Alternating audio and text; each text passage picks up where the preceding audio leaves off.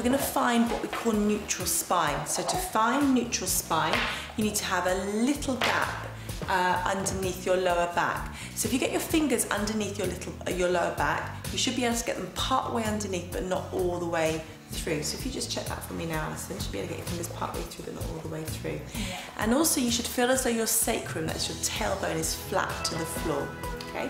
Holding that position, draw your shoulders down away from your neck, pull your tummy muscles in, but without changing the line of your spine, so you've still got that little hollow.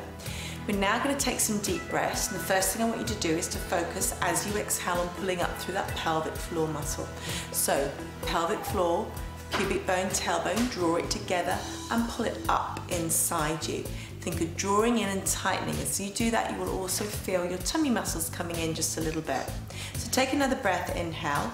You don't need to look at the screen while you're doing this, just try and focus and think it through. So you've got your neutral position, take a breath, inhale. As you exhale, pubic bone, tailbone, draw together, pull up inside. Now actually actively pull your belly button back towards your spine. Really draw in nice and tight, pulling back towards your spine without changing the line of your spine.